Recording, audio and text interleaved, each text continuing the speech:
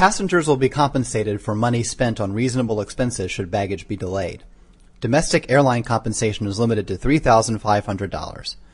The delayed baggage must be reported before leaving the airport. The airline will provide a baggage information phone number. The baggage claim agent will advise passengers to keep receipts for any necessary purchases. On a 2-week trip to Spain, one Travelers United member's luggage was delayed and not delivered to her until the day before her return flight to the U.S. She spent close to $700 buying basic clothing, cosmetics, and toiletries during her trip. But she knew her rights, and the airline reimbursed her fully.